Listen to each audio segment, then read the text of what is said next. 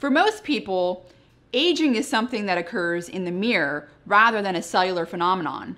You can't look in the mirror and see that your telomeres are getting shorter or see that you're accumulating more and more DNA damage with each passing day.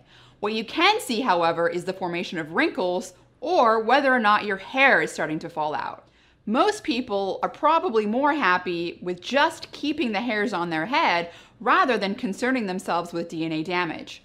The most common type of hair loss that occurs with age is androgenetic alopecia, and it's mediated through the production of dihydrotestosterone, which slows the growth phase of a new hair follicle and results in decreased production of new hair. Interestingly, one study shows a pretty strong effect on hair regrowth from sulforaphane supplementation in mice subjected to experimentally induced hair loss.